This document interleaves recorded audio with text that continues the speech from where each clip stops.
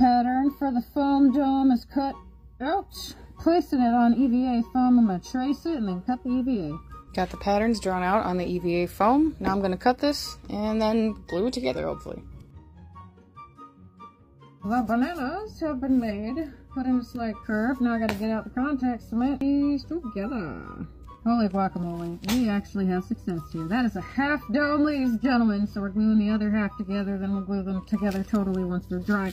I am so excited. This actually is working.